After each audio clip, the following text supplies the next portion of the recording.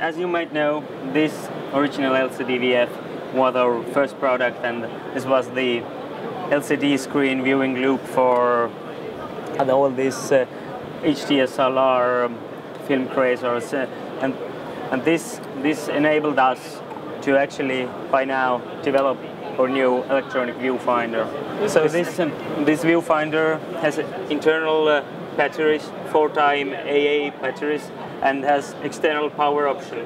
External power option is really wideband DC input, so you can have your brick batteries, whatever batteries, up to 17 volts when fully charged. And it has HDMI input, HDMI output, and of course right now we have this wireless HDMI transmitter from our friends, Swedish Chameleon, and this is really great little thing. But on we go with the viewfinder features. Of course, zebras for exposure. All these zebra functions are tweakable from the menus. You can also have red peaking for focusing, and you can have the red peaking over black and the white background. The main actually technical thing about this is it has no latency, no image lag basically. It is really, really fast, and the operator can see the images immediately. No frames lost. It has this economy mode to save some battery power when you're using it as a viewfinder. It basically dims down the backlight, so your eyes won't be sick after using it for hours and hours. It has its own configurable power down system. If you turn off your camera, viewfinder will turn off too, so you won't lose your batteries in accident. So, and as you can see, the startup time is under 1 second.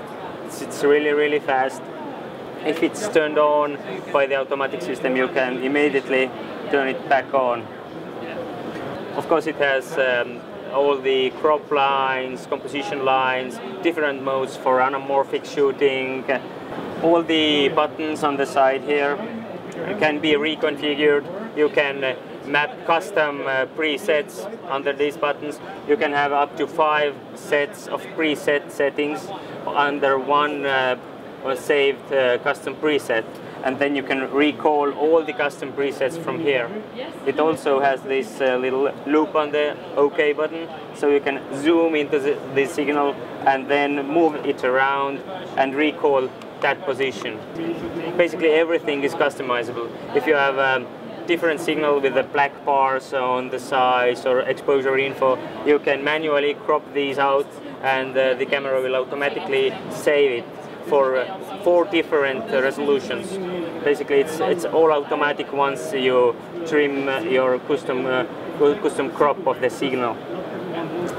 And of course here we see the configurable standby modes, power off, minutes or seconds or hours,